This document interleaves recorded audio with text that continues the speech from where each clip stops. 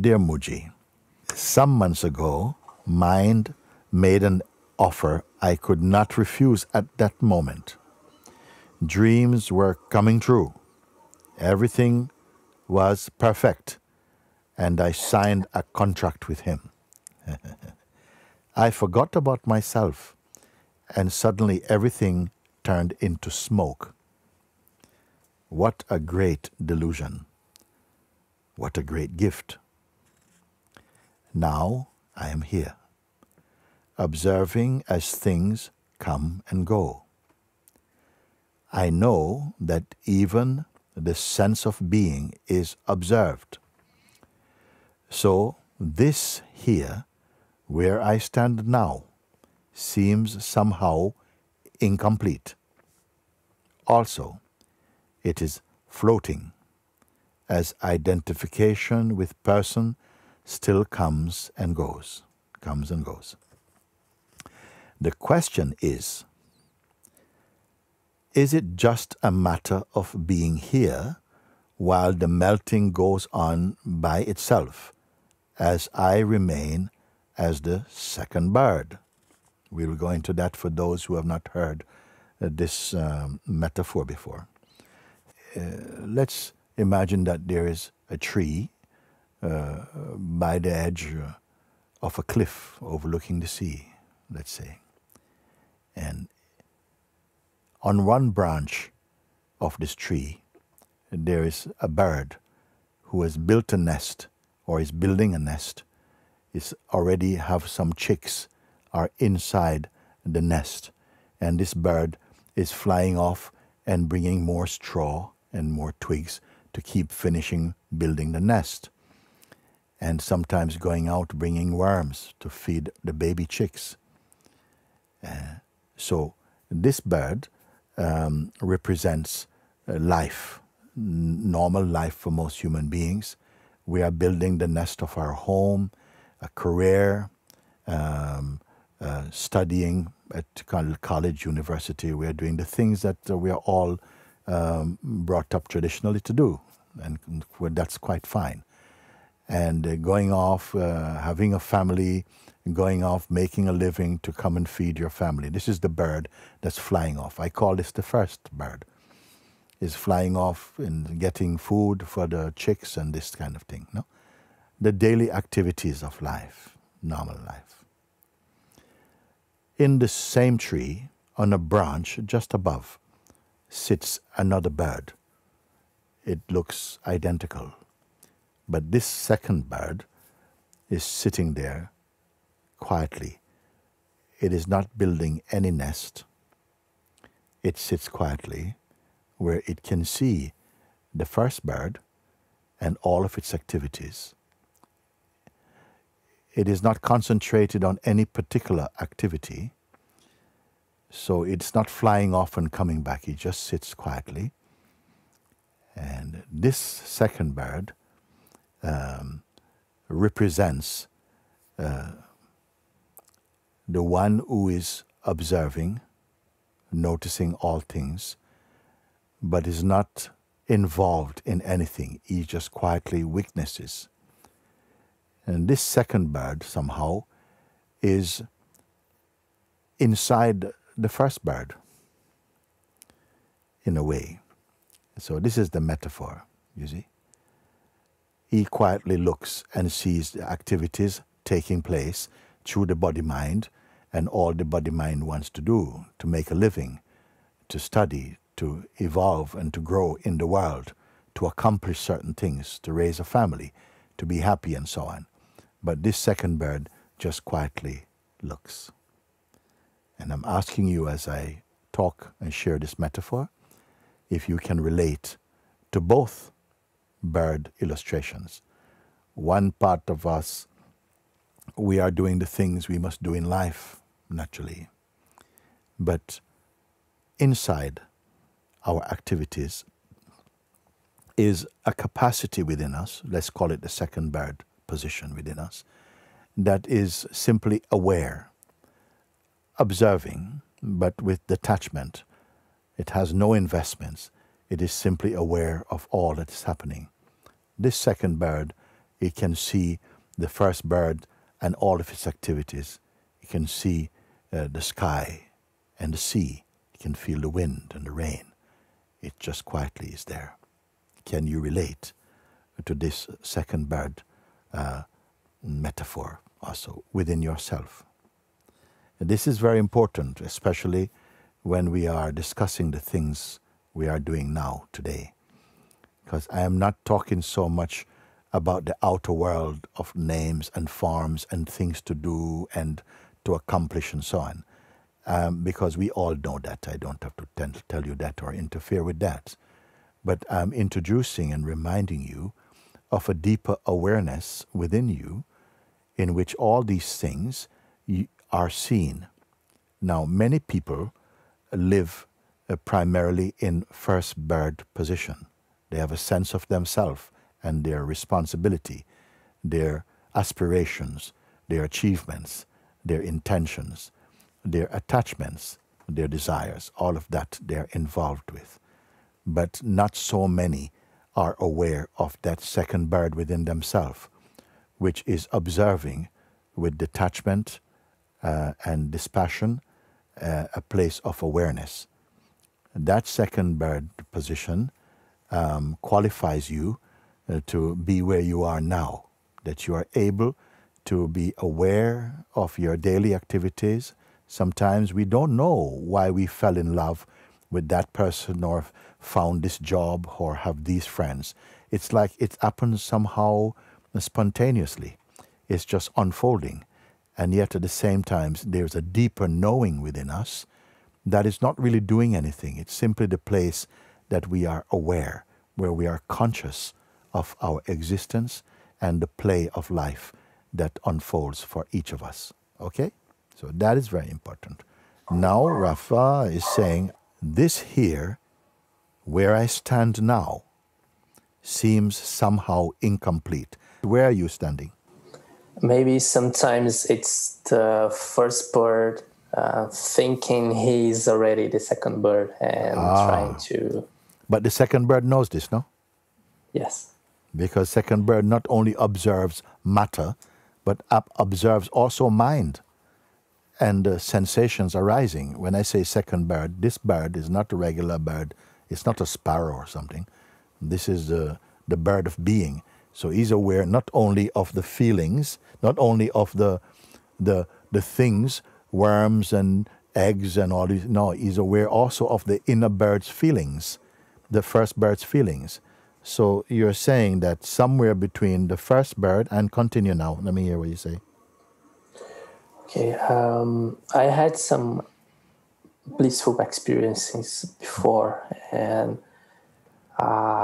somehow as I remain the sense of being, somehow it feels sometimes that something is still missing, and I don't know why. What could be missing? Remember, second bird posture is that where you're, whatever is happening, without moving about, you're simply aware of the traffic of the world. Everything is coming and going like clouds. You're noticing, okay? You're in a very stable place. Then somehow a thought comes, something is missing. Something is missing. What is to say that that is not just a thought like any other thought? Why does that catch your attention so much and disturb you? Look at it. Maybe this is the piece. Yeah? Maybe this is the piece that was missing. Because what happens, there seem to be some swinging, some oscillation between first bird position. Identity is still living with the first bird, and even though it's observed, the energy of it is still inside second bird a bit. No? So there's a little bit inside the natural peace, a little bit of restlessness is there also. And although I am calling you now to say you are aware of it or not, and you say yes, still it's not going away, this feeling. It's like, yes, the doctor says I'm okay, but still I don't feel. Isn't it like that? No? Something is there. Okay, that's good.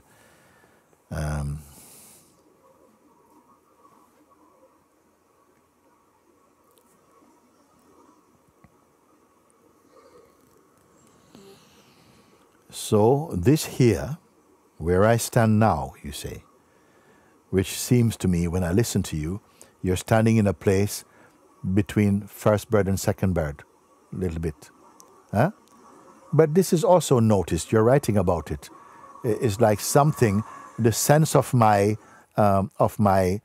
presence or my being is somehow not totally still. It's oscillating, it's shaking a bit.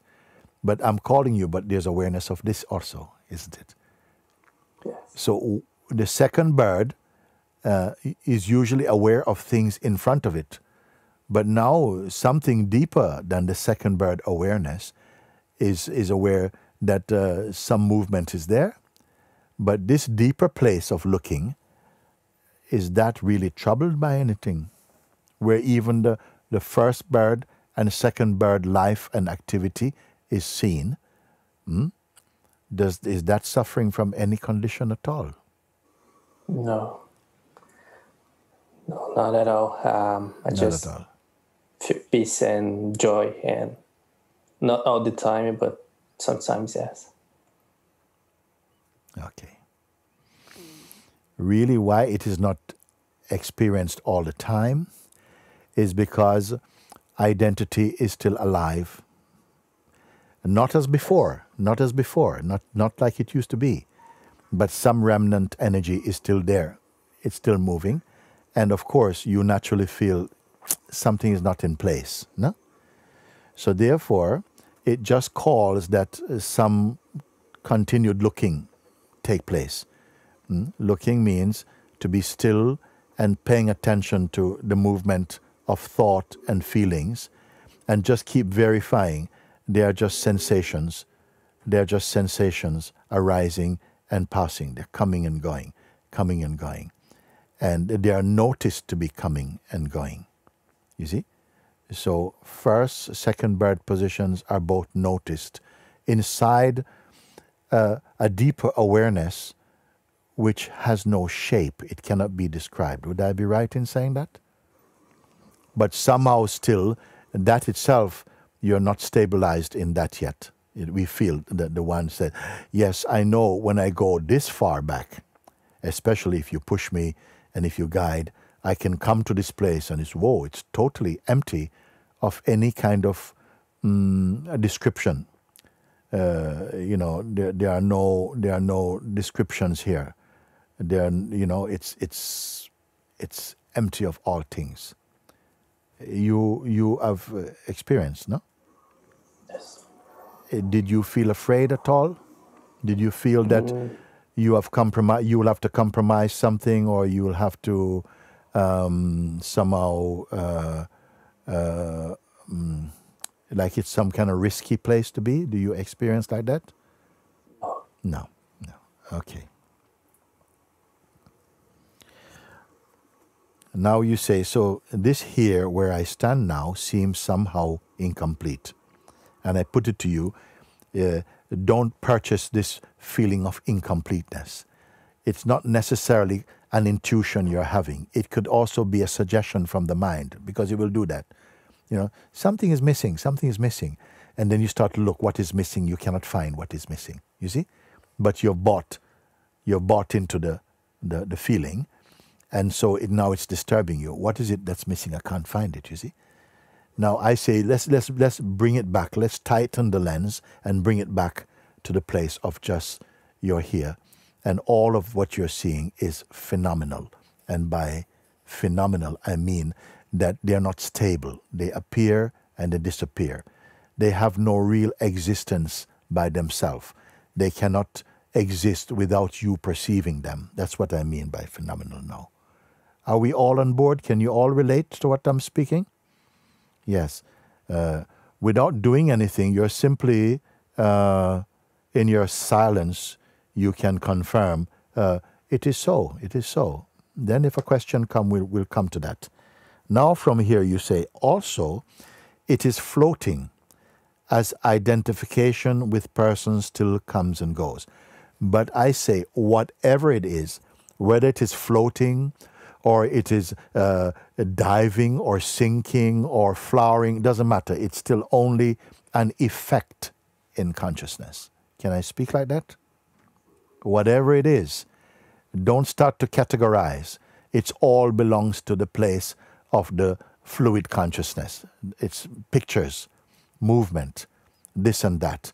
The mind thrives on making distinctions. Oh, but this is not this. This is this. This is more important. But for the one from the place of pure, formless awareness, it doesn't matter what it is. When you're in the dream, everything matters. The rain is wet, the sun is hot, the earth is as it is, people are varied. When you wake up, you realize, but it's all dream. It's just been dreaming. I'm not going to go too fast on that because you have to catch up with that a little bit, and we're fine. We're doing fine here. So my only advice at this point of my letter with you is that this noticing that something is floating, as identification with person still comes and goes. But identification is not what you are. You are not personal identification or any identification. You are the space in which the drama of life, the comings and goings, are playing. You are not trying to arrest them and change them and push them about. You are more, your focus and energy is resting inside your being. You see, when we are experiencing life with a strong sense of personal identity, there are so many things to control, so many things go out of shape and we have to put them back. And your sense of yourself is like your self-image is of somebody with a particular history, a particular kind of orientation is yourself. A self-image of yourself is behind all the doing. But as you come more deeply back in the place where you're observing, and the observing place is neutral and shapeless, your experience of your being is not chaotic. It's just a sense of beingness. And it is, you will know that this is my preferred state. I'm just happy here. I'm not trying to stop life. I'm not pushing life about, but somehow everything is happening and it all seems that there's a harmony. Some power is taking care of all things. I am not personally, responsible for the way the world is working in some way. And your personal interference or interjection in the world becomes much more quiet, much more a flow. So you are in a very pleasant state at the moment. Now you say the question is it just a matter of being here while the melting goes on by itself as I remain as the second bird? What is the difference between first bird and second bird? Well, first bird witness, but it is witnessing with self-interest only. It's like personal. What is good for me and what is good for mine? It's witnessing. Is not serving the world. It's serving the little self. The second bird is different in that from the second bird, it's much more global. It's much more broad. If you pay attention, you see the second bird is not the shape. Doesn't have a shape like first bird. It's much more spacious. A more spaciousness is there. You see, and you experience this directly. You don't have to go looking at anything. It is there intuitively. You know it. It's a more spacious thing. It's more a wider field, a more universal sense of being is there, okay? So my question is, you say, is it just a matter of being here while the melting goes on by itself as I remain as a second bird? Is the second bird in my illustration, and I'm asking you all to look at this, is not the second bird also witnessed? Not necessarily as a shape, but maybe as a shape of activity or a shape of being. Can you see this also? In a subtle way, I cannot ask you to draw second bird. Maybe you can draw first bird. You cannot draw second bird. You can only intuit it. You can sense, yes, yes. This is where the functioning of perception, the sense of being, and the temperature of being, and so is also seen also. In this deeper seeing, what is here, if even second bird, as subtle as it is and as beautiful as it is, if it itself can be perceived, that which perceive it, does that have any distinguishing features? Contemplate, look. All of you, look. This is immediate sadhana, meaning that as you are looking from your place of stillness, you can verify now. I'm not sending you somewhere to go and sit under a tree and practice something. You can see with the eyes of your own intuition and consciousness. You can see, you know and see. You see? So this seeing, I don't mean the seeing that's done through the eyes only, but the seeing which is the perceiving through consciousness itself. If I were to say to you, can the second bird be also perceived? Yes. Yes. Thank you. Thank you. Even if you say it is sensed, it is seen, meaning it is sensed, meaning it is also appearing, it is also apparent. Not necessarily as a form, but maybe as a shape of consciousness. Have I lost you? Have I gone too far ahead? Very nice, very good. So, last point you say, is it a matter of just being here while the melting goes on by itself as I remain as a second bird? But I would rather say to you, what is aware of second bird? If there's an awareness of second bird, yeah, don't try to make a picture of what it is. That's not important. If it wants to show itself in any form, it can do that by itself. The question is that even second bird is perceived, is sensed, isn't it? What is it like when even a second bird is sensed?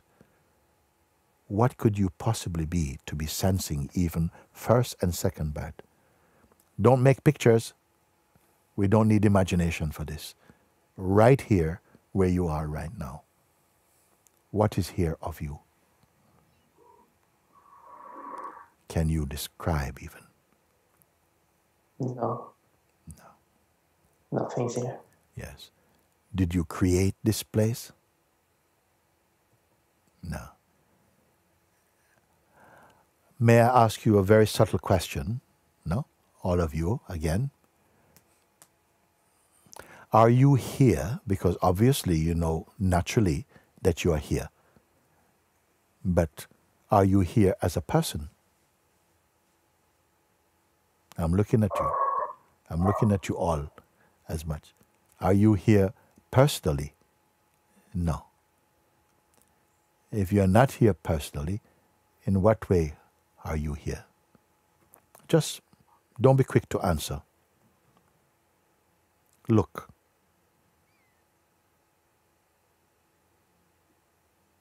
You know you're here.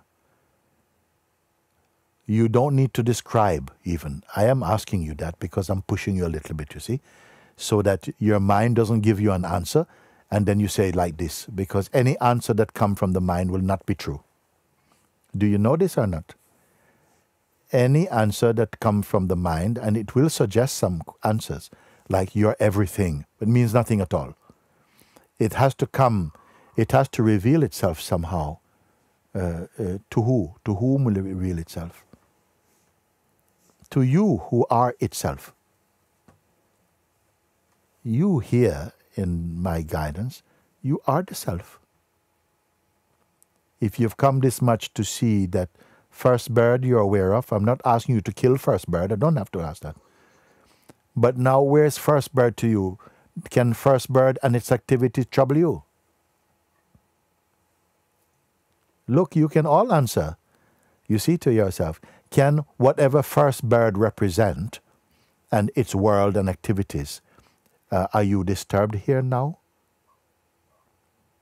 Is it something that you must hold on to quickly because it might disappear? No. What about second bird? Second bird, we don't know what second bird is now. It's like mixed with whatever. But now what is left? Who are you here? You see? This is the space of awareness itself. We cannot talk much about this. And you won't want to hear anything about it.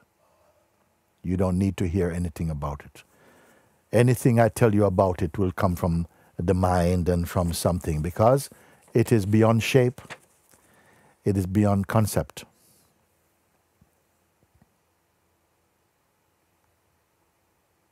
You are in your natural state. But the sense of mind will come again. It's almost to come here or to discover this, you see. Are you, may I just ask you also, like we can say, I'm sitting in this room. So there's two things. There's a room and I am sitting in the room. That's normal language. This that I'm speaking about now, beyond second bird, are you here like one thing in another thing? Or it's not like that? Are you an object here? Very good. Very good, very good, very good. Very good, very good. How are you staying here? Because sometimes people say, how can I stay here? How are you staying here now? Are you staying here or are you here? You see? Are you staying like I better hold on, oh, stay here? Or there's no staying here, I am here. You're with me now, isn't it? I say this ahead of time because a time is going to come. A storm is going to come. The mind is going to come and is going to challenge. Who can it challenge? Whatever remnants there remain of your conviction that you are a person experiencing this. Any belief I am a person experiencing this, the mind will come and say, ha, what happened now? Take this, take that, and you're going to think, oh, I've lost it. And suddenly it's like you take the shape again of a somebody. But you will see this. Don't worry and don't feel, oh, I've failed. Nothing like that. Simply, you are distracted, and by being distracted, you took the shape again of a somebody who achieved something. You follow? So it is good that these talks are recorded, no? So that you can listen again and look and again keep confirming and looking. And look also with the video, watching, and then also put it aside and look by yourself again and see, is it the same verification I can verify, you see? And that verifying, is it somebody verifying, or is it that at a certain point, there is no separation? You listening? Try not to miss a word. You are looking to verify, so you're trying to verify, and suddenly there's no separation.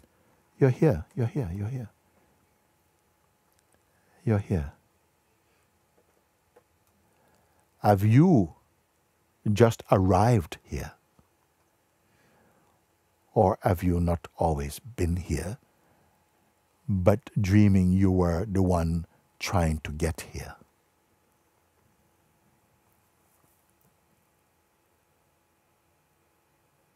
Where in the world is a conversation like this taking place? Penetratively, looking, verifying. This is interactive satsang. I am not giving lecture to you. We are looking together. We are verifying together. But the experience is taking place within your being itself. You follow. So thank you, Rafa, for a beautiful letter that gives the opportunity to do this looking together and discovering. The mind might say, Eureka, we have done it. But reject that voice. Remain as you are, without distinction, like space, being aware of space.